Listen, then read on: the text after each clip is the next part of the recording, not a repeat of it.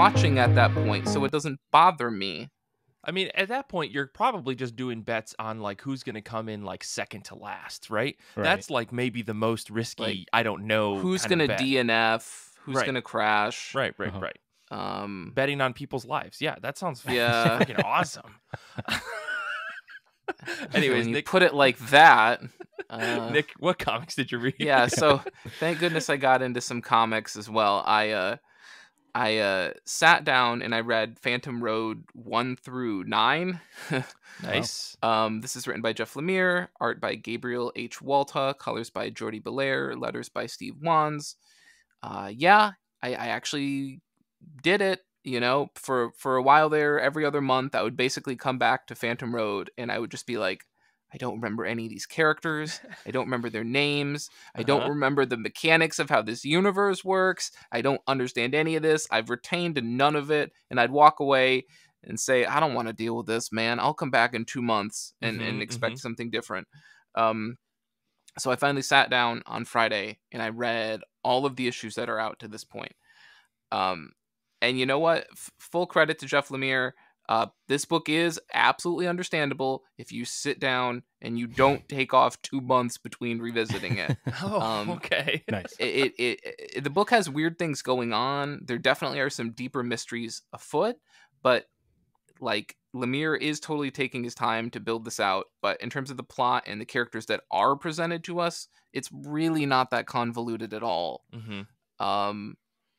So put another check on your bingo card of maybe not all books should be serialized. Maybe some things should just be strictly volumes. Is it the most like hooky read? Like, do you finish every issue and you're super eager for the next? I don't know if I'd say it's that, but is it definitely like flowy and readable? 100%. I'm not really sure how much I can or could or should say about just what the book is about. I think a lot of that's just because we really still don't know yet. Sure. But I also really don't want to divulge too much because I think everything should be a mystery. I know we use this a lot with Paul and I try not to abuse it, but honestly, there are some real weird, Twin Peaks-esque trappings here that I think you'd probably dig. Okay. Which isn't surprising. It's Lemire. Twin Peaks seems to find his way into almost anything and everything he does if given the opportunity. Right. Yeah.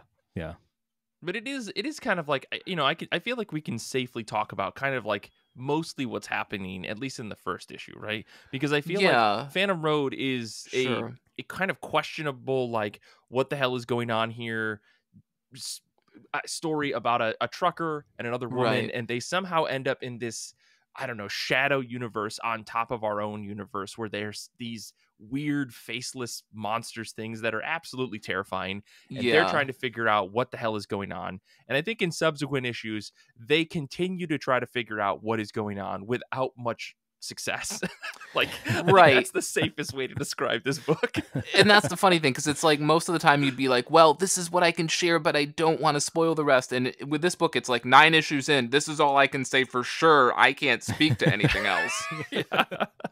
But 9 issues later, though, you're still interested and hooked on the series, right? And maybe this comes with like, us, because I'm in the same boat. I think last I read was issue 7. Like, we have this kind of trust with Jeff Lemire that he's going to do something that's going to be interesting by the end, right? So we're giving a lot of like chances and a lot of like, I don't know, we're giving him a lot of like slack on saying, well, I don't really understand all of this, but I feel like it might pay off, right? Right. And of course, he's, paid his dues with Image to the point where he can get away with more or less just letting it turn into whatever it needs to turn into. And I think what threw me, and I guess this is like the one tip I would give for other readers who maybe haven't started or haven't gotten this far, but like there's a point where you sort of shift perspective from the truck driver and his partner to this FBI agent that's sort of investigating more or less, investigating the two of them and these weird creatures that are showing up, dead alongside the highway. And when that character gets introduced, a whole cycle of characters that surround that FBI agent also get introduced. And if you don't really start paying attention to that circle of individuals, like forgetting all of them and sort of, they can really complicate things if you don't stay on top of that. So that was kind of the point for me, where coming back every other month just became kind of insurmountable. Sure. Yeah, Paul G in the chat is saying that Lemire has said that Phantom Road is something like 50 issues. So, sure. But honestly, it's beautiful. It's weird.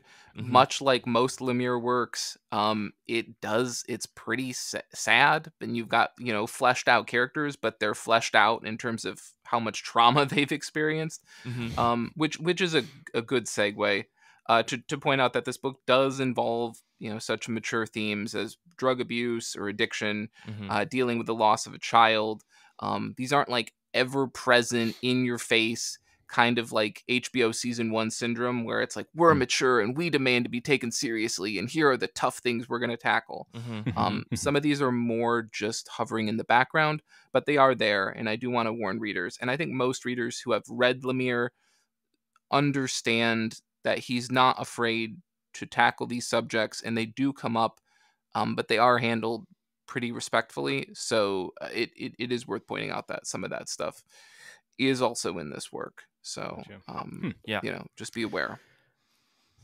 I'm curious. Again, I go back and forth on Jeff Lemire stuff. Like, some of it I like, some of it doesn't work for me. But I like Walta's art enough to give this a shot. Yeah.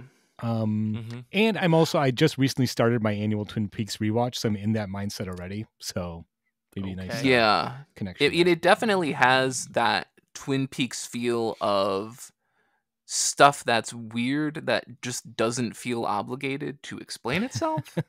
Which I feel like modern it's the best, right? It's the best. And I feel like modern comics, especially, where it's like you have one issue, maybe 3 issues, explain everything or you're a failure. Right. That mindset just seems pervasive. And so things that are like, I'm not going to explain this.